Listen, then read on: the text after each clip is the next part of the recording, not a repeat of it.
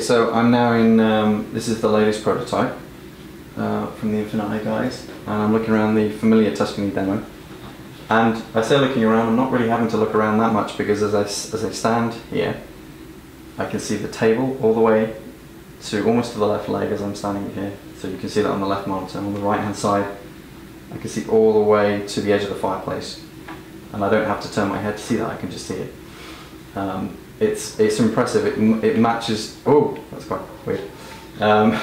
It matches your human FOV much closer. Obviously it's got a higher FOV, and it feels more natural. It feels, there's a, so the horizontal is impressive. There's a slight clipping at the top where the vertical FOV is less, so you can see all around you from left to right, which is really cool. And you very soon start to just accept the image. So if you start going close to an object, look at this.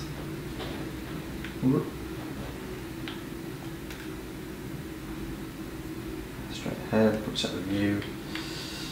So if I start going here, and close to here, it feels as if you're, because you can see all the way, your peripheral vision is taking in the whole staircase all the way down to the left. It feels as if your cheek is resting on the staircase, because your brain can process the image all the way down past my ear, and it kind of just accepts it in a much more natural way.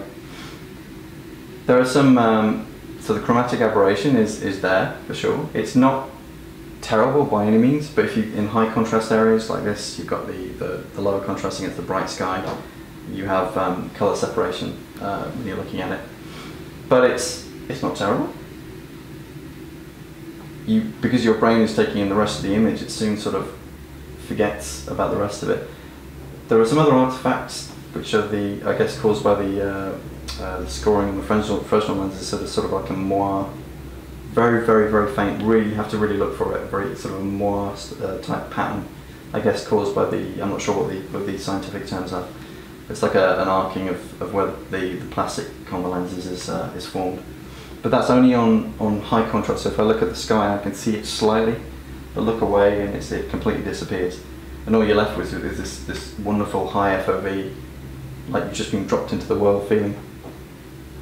And the guys, this is running on Linux, and it's quick, there's no judder, and I'm happy to report that as far as I can tell, the frame syncing between the two monitors is absolutely perfect. I can't detect any strangeness. I've experienced frame desync between the left and right eye before, and it instantaneously screws your brain. You can feel it immediately, and that's not happening here at all that I can tell.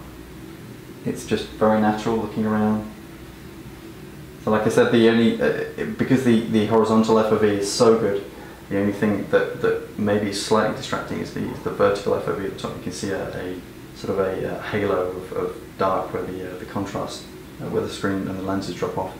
But skimming the floor like this is a really, really crazy experience. So let's go through these rocks. It feels as if the ground is rubbing on my chin, and I can feel the grass around me. It's really, really cool. And heading up to the gap here, and then sitting here between the two pillars, they're still in my vision, still in my peripheral vision, still in my peripheral vision. Only now is it completely out, and they're just to the left and right there. It's extremely cool. I want one now. Take my money.